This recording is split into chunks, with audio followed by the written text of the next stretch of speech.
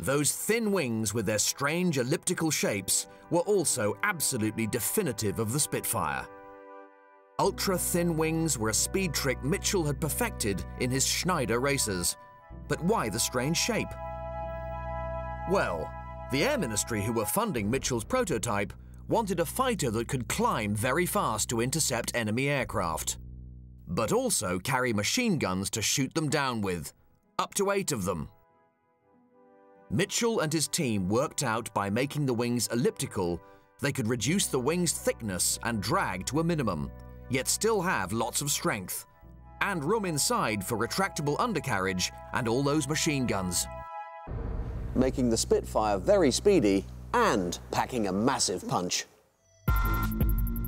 That strange elliptical shape also worked hand in glove with something else that gave the Spitfire speed. Its heavy new engine. An engine that's become a legend. The Rolls-Royce Merlin. Just like the Rolls-Royce R-Type that had powered Mitchell's seaplane, it's a massively powerful V12 with supercharger technology. But unlike the crazy R-Type, it could run for a lot longer than just a few hours before potentially blowing up. It still needed a lot of cooling, though. Mitchell had solved the mad R-Type's cooling problem in the Schneider racer by literally turning the whole aircraft into a flying radiator. A staggering 50% of the aircraft, the entire upper and lower surfaces of the wings, even the floats, had hot water from the engine pumped through them to be cooled by air howling over the aircraft as it sped along. It was enough to keep the R-Type from disintegrating in the little racer. But Mitchell couldn't cover half of a fighter aircraft with radiators, as they'd be far too vulnerable to bullets.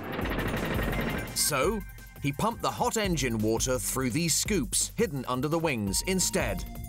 Air rushes into the scoops, cooling the engine's water, then exits out of the back. But here's the really clever bit. Because the air is squeezed in the scoop, it comes out of the back faster than it goes in the front, acting a bit like a ramjet, blasting the Spitfire along, giving it even more speed. Mitchell's prototype Spitfire rolled out for its first flight on the 5th of March 1936. Well, it truly is a thing of beauty. It looks fast, even though it's just standing still. And of course, it was fast. The original Mark I did 350 miles an hour. The Air Ministry were delighted by the Spitfire's performance and ordered 310 on the 3rd of June.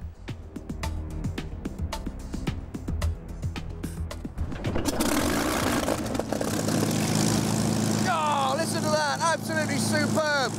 Bit of smoke, a few flames, and then settling down into that fantastic even beat. Nothing could be better.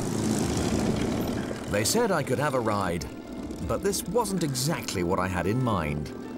Human ballast to counter strong tailwinds on a beautifully restored machine's taxiing run. But still, an amazing experience. Tragically, Mitchell died in 1937 and never saw his masterpiece go into service. But thanks to his engineering genius, when World War II started, Britain had a truly world-beating aircraft with which to defend herself.